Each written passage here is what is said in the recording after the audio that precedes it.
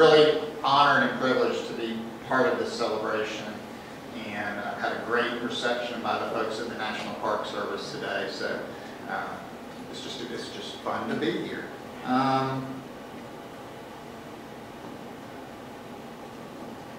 So today I'm going to give a presentation called The Race to the Dam, a resilience theory perspective.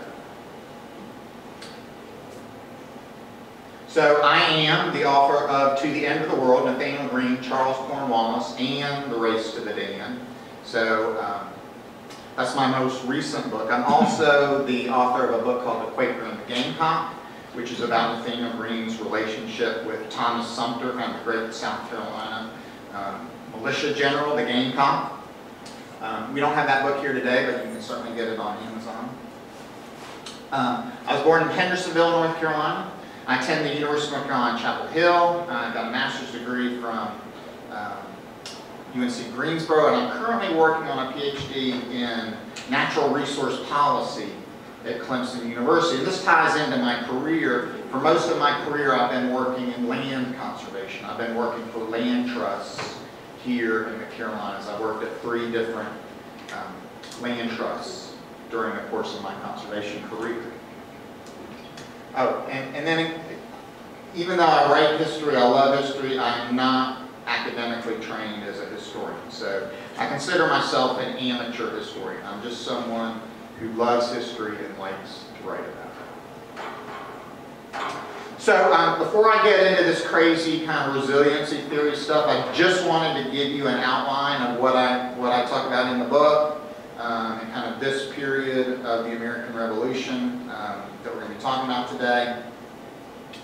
So the book really opens on August 16th, which is when Cornwallis defeats Horatio Gates at the Battle of Camden, South Carolina. Probably Cornwallis' greatest victory of the war, and a humiliation for Gates.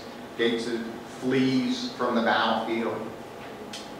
After Camden, Cornwallis is getting ready.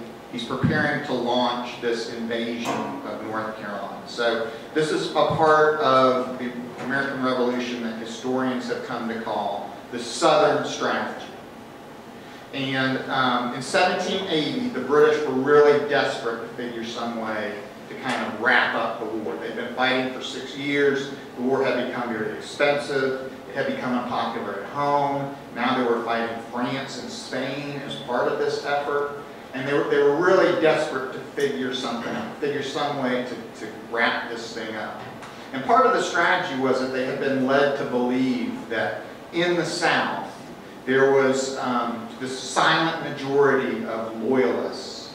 And so if the British could come to the South, which they had pretty much ignored for most of the war, and establish military control, then all of these loyalists would come out of the woodworks and they would reestablish loyalist governments of these southern colonies.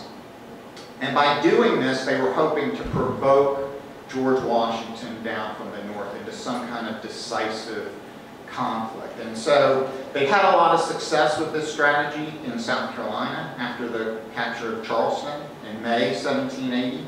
And North Carolina was kind of the next rung on the ladder. They were going to move into North Carolina, attempt to do the same thing there, and then if that was successful, attempt to do the same thing in Virginia. Virginia was really kind of the key to it, because they figured that if they got to Virginia with all of the rest of the South under their control, then Washington would be forced to come down and try to fight the British, and that would be what they needed to win the war, to bring the war to resolution. So in December 2nd, 1780, Nathaniel Green, the Continental General, comes down and he replaces Horatio Gates, who had been humiliated at Camden. On January 17th, part of Green's force under Daniel Morgan fights the Battle of Cowpens, which is of course where we are today. And we're not really going to go into too much detail about Cowpens, but you can certainly read all about it in the book. On February 1st, there's a battle at a place called Cowan's Ford on the Catawba River. The Americans are retreating across North Carolina. On February 3rd, they escape across the Yadkin River with the British in close pursuit. kind of pulling up to the southern bank of the Yadkin River just as the Americans are unloading on the northern bank. And again, essentially the same thing happens on February 14th, where the Americans similarly are able to escape across the Dan River with the British in close pursuit. And at that point, the British kind of give up and they go back to Hillsborough, North Carolina, and they try to set up this loyalist government, which they're not very successful in doing. So this is a map of that timeline that we just reviewed. Here's Greene at Charlotte, here's Cowpens, and here's Greene's retreat, Greene and Morgan's retreat across North Carolina. And if you read kind of conventional history of the American Revolution, then usually the race to the Dan is just referred to as this last part of the retreat, kind of the part of the retreat where the Americans are escaping from Guilford Courthouse up across the Dan River with Cornwallis in close pursuit. But I really wanted to expand the story, kind of expand the horizon of the race to the Dan. And one of the reasons that I wanted to do this is I felt like Nathaniel Greene looked at the Carolinas in a way that was kind of similar to the way that I, as a conservationist, would study this region. And in land conservation, we're really focused on river corridors. We're always looking at maps of river corridors and trying to figure out ways that we can put chunks of conserved land together to create those nice riparian buffers that filter out so much of the pollution that's in our system. They're great for wildlife, migratory corridors. Wildlife moves up and down these corridors. So we're always studying river corridors from kind of a strategic perspective. And Greene wasn't looking at the river corridors of the Carolinas from that perspective, but he was studying them very strategically. And even before he gets down to Charlotte, North Carolina in early December 1780, he's sending out survey teams. So he sent out teams to survey the Yadkin River, the Catawba River, and then the Dan River, which is a tributary of the Roanoke River. So Greene's not looking at parcels of land, obviously, but he's looking at ways to use these rivers as part of a continental transportation system. Because the road system in the Carolinas was notoriously bad at this point in time. It wasn't very well mapped. There were all kinds of private roads. When it rained, the roads turned to mud, and you couldn't really use them for wagons or transporting goods or large amounts of people. So Greene was trying to figure out a way to use these rivers as part of this transportation system. And so what he did was he sent these survey teams out, and they were documenting everything they could about the river. And so one of the things they were documenting was where the rivers could be forded, because that was primarily how you crossed a river in the 18th century. You had to walk or ride your horse across it. And he was also collecting information about how the rivers behave. So he would have these teams ask people in the community, well, how soon after a heavy rain will the river subside enough so it can be forded again? He was collecting information about how long it takes to march between these fords or crossing places. So how many days it would take, or how many days it would take to get from the trading ford on the Yadkin River to a place like Cowan's Ford on the Catawba River. He was even inventorying all the boats that they could find at these places. So he's keeping track of how many boats were available at these places. And so part of the reason why I wanted to tell this story was I felt kind of an affiliation with Greene, because he was studying these river systems. And those these three river basins, and then the broad basin where we are today, I worked in conservation in three of those four basins. I actually my first job was at the Catawba Lands Conservancy in Charlotte. Then I worked on the Yadkin River, and then most recently I've been working in Spartanburg on conserving the Broad River. So that's one of the reasons that I decided to tell the story the way that I did in the book. Okay, so now we're going to talk just a little bit about resilience here. We're going to stay at a pretty high level. But before we talk about resilience theory, we really have to talk about equilibrium theory. And equilibrium theory comes from kind of an earlier era of ecological thought, where we believed that if ecosystems kind of were just left to operate on their own, they would kind of self-organize around maximum efficiency. They would operate at this climax state, kind of where inputs equals outputs, and hopefully you may recognize this diagram as the supply equals demand diagram. And those two concepts, economy and ecology, had a lot of overlap, particularly in the early days of ecology. And humans being humans, we've decided that we can extend that concept to our own management of ecosystems. So we can manage ecosystems around this equilibrium.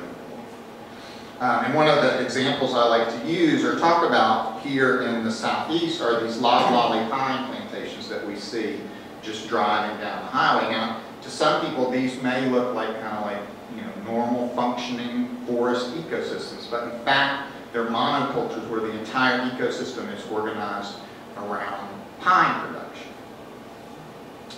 And so resilience theory, or sometimes you hear it called ecological resilience theory, is in contrast to equilibrium theory. And in resilience theory, we say that ecosystems aren't organized kind of around this climax state, around this equilibrium state. They're actually constantly in flux, and they're constantly changing. And as the different actors in the ecosystem consume more and more of the resources in that system, they're becoming less and less stable. So we have two central themes in resilience theory. One is this idea of adaptive cycles, that systems progress through phases of organization and function. They're not inherently stable, they're inherently changing. And then we have this idea of thresholds. So in a threshold, the system becomes so out of balance that it begins behaving in a fundamentally different manner, often with catastrophic outcomes. So using our example of the pine forest, that would be the introduction of the pine beetle, where there's really no kind of forces that are able to kind of counterbalance the negative force of the pine beetle, and the pine beetle is essentially able to wipe out the ecosystem, create threshold. So resilience thinking is very much systems thinking. It's looking at all the ways that all the different actors in a system interact and influence one another. And so, for the purposes of this presentation, my hypothesis is that we can compare these two different ecological models to the two different armies that were fighting around this part of the Carolinas almost 150 years ago. And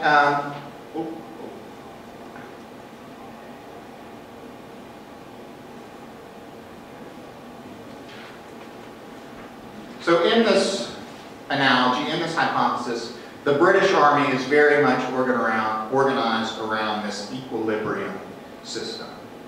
I have seen one historian call the British Army at this time the most sophisticated bureaucracy that existed in the world at the end of the 18th century.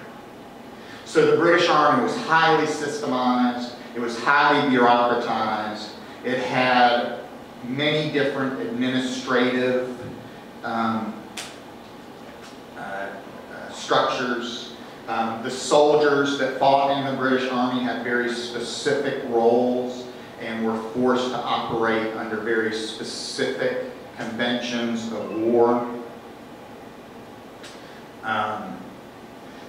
The British Army at this time was bound by social conventions and hierarchy that preserved the social caste of British society. And in fact, they were there to preserve those hierarchies, those castes. They were there to preserve the authority of King George III.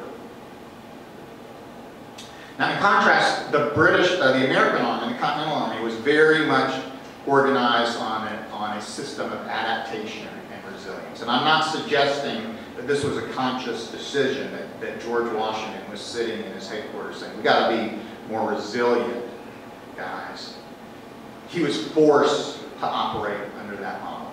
The American Army was organized on the fly outside of Boston in 1775. Most of its officers really had no military experience prior to becoming senior officers in this organization. And they were, throughout the war, they were constantly having to adapt and reorganize and be resilient.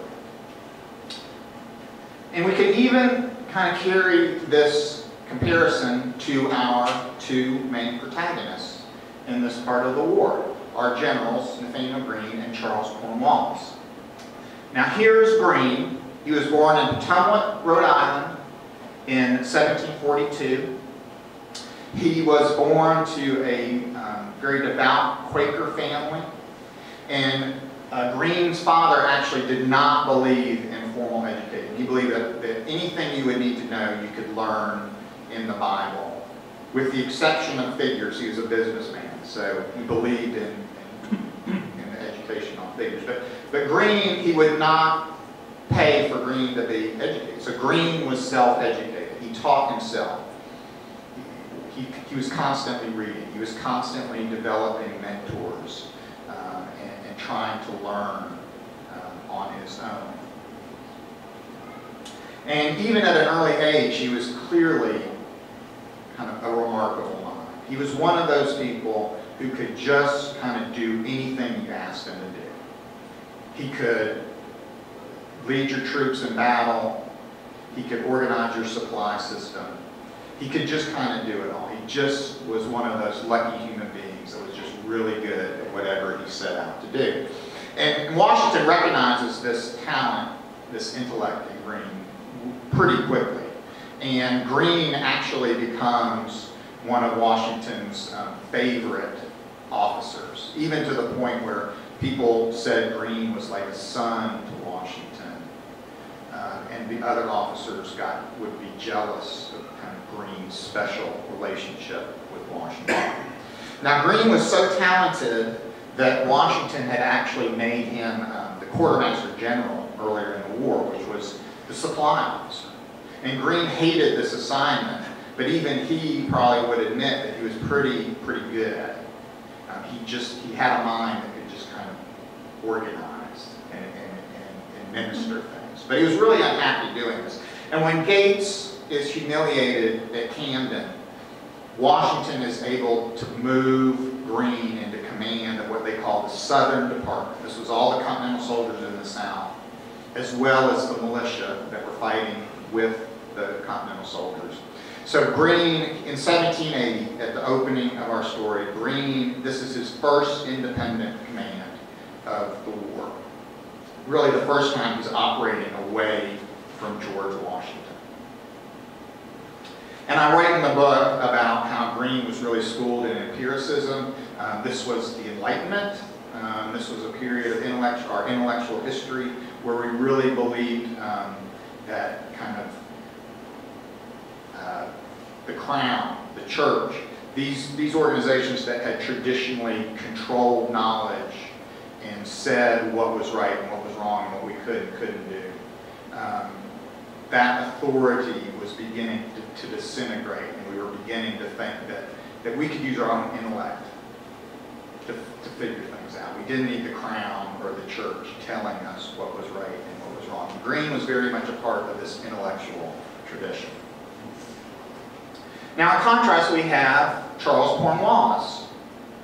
Born in 1738, so he really wasn't that much older than Nathaniel Greene, just about 4 years older than Nathaniel Greene, but from an entirely different universe.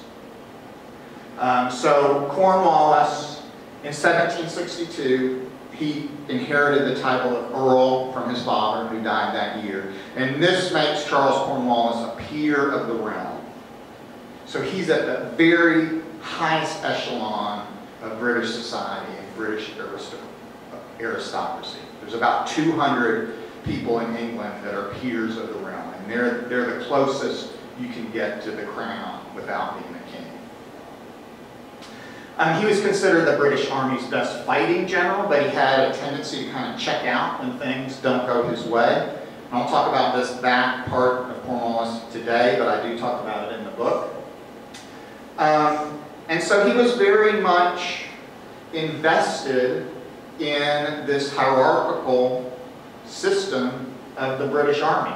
If the British Army was bound by social conventions and hierarchy that were designed to preserve the social caste of British society, Cornwallis was at the top of that heap. And so he was very invested in maintaining those castes, maintaining those hierarchies, maintaining those conventions. And here's a quote from the book: "The British officer who dared to confront the bureaucracy or conventions of the British Army not only threatened his military career, but also his societal position." Certainly, Cornwallis had no incentive to do